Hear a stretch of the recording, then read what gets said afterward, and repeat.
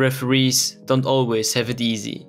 Especially before the time of the VAR, they had to make the right decisions quickly, without help. However, not everyone always managed to do this correctly.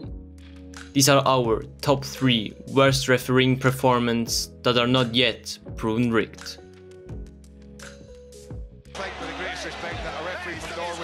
It's a fucking disgrace, Didier Drogba shouted angrily into the camera after the final whistle. Many people probably already know which match it is and expected it to be in this list. The second leg of the Champions League semi-final between FC Chelsea and FC Barcelona. On May 11, 2009, Chelsea and prime Barcelona, coached by Pep Guardiola, met at Stamford Bridge. The first leg at Camp Nou ended 0-0, so Chelsea needed to win to progress. The match was refereed by Tom Henning of Rabo, a man every Chelsea fan will probably hate for eternity. But first things first, because the game started perfectly for Chelsea. In the 9th minute, Essien scored the 1-0 for Chelsea with the absolute dream goal. But then, in the 24th minute, the first controversial scene. Dani Alves lost a running duel with Maloda and fouled him on the edge of the penalty area. However, referee O'Bravo only awarded a free kick, although the foul was in the penalty area. Chelsea progressed to dominate the game. After Drogba's free kick and a good chance from Terry with a header, the next heated action took place. Drogba went one-on-one with Touré in the penalty area after a good pass from Lampard and fell to the ground. Despite clear contact, referee O'Bravo did not award a penalty. After the break, Drogba missed another good opportunity 7 meters from goal, and Abidal was red-carded a few minutes later for a tactical foul. Then, in minute 82, the third penalty scene. Piqué clearly got the ball on his hand in the penalty area and thus prevent the scoring chance. But again, referee O'Bravo didn't give a penalty. In the 93rd minute, the shocking moment came for Chelsea, as Barca scored the 1-1 with their first real shot on target.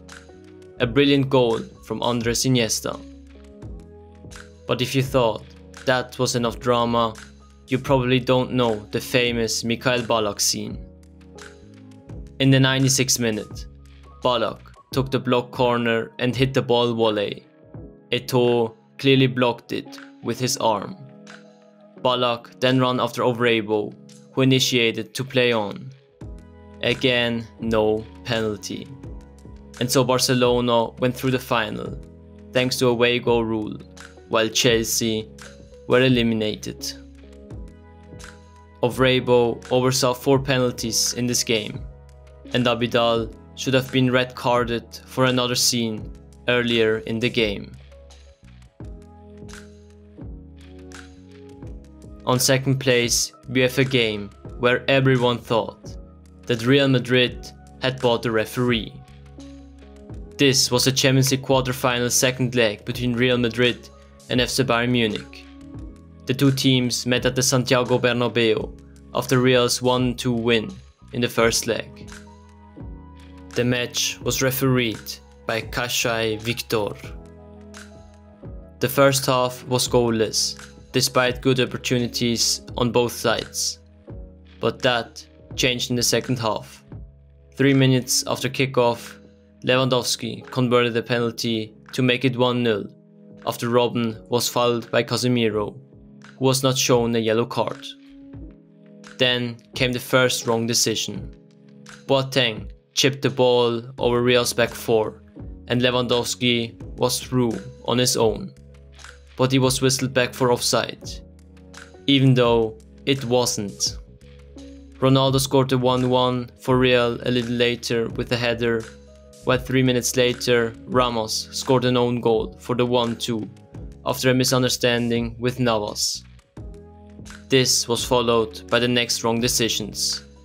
Casemiro fouled Robben roughly and was again not shown a yellow card, while Vidal was shown a second yellow card after a clean tackle and was sent off. But that wasn't enough bad luck for Bayern. Ronaldo scored 2 offside goals in extra time. The first after a cross from Ramos and the second after a solo run by Marcelo, who laid the ball to the offside standing Ronaldo in front of the goalkeeper. Asensio then added another goal to make it 4-2. Victor Kassai made 3 offside mistakes in this game, all of which turned in Real's favor. In addition, Casemiro should have been sent off twice, while Vidal was wrongly sent off. To all Bayern fans, we still feel sorry for you. At this point, like the video and subscribe to the channel if you enjoyed it so far. Feel free to comment below which game have we forgotten to mention. Thank you for your support. The last match in our list is probably the most scandalous one in the history of football. On June 18, 2002, South Korea and Prime Italy met in the round of 16 of the World Cup. Buffon, Maldini, Totti and many more played on the pitch. Therefore, Italy had to be considered a clear favourite. The match was refereed by Brian Moreno, a man who later became a convicted heroin smuggler, and to this day should probably not set a foot in Italy. The game initially went quite well for Italy. After Buffon saved the penalty and the elbow hit by Vieri, which should have resulted in a red card, Vieri headed Italy 1-0 up after a corner. After that, it became a nightmare for Italy. Korea fouled as much as they wanted in this game. They fouled ruthlessly and without mercy. Coco was bleeding. Zambrotta was hit at his knees with studs. And Maldini, who was lying on the ground, was kicked in the head. Korea should have seen at least 3 red cards that evening. In the 88th minute, Korea equalized through Sol to make it 1-1. In extra time, things got even worse for Italy. Totti received a second yellow card for a dive. It wasn't a dive. And Tomasi was whistled back for an offside in front of the goal, which was not an offside. South Korea then scored a 2-1 in the 117th minute and Italy were knocked out of the tournament. Until this day, a disgrace.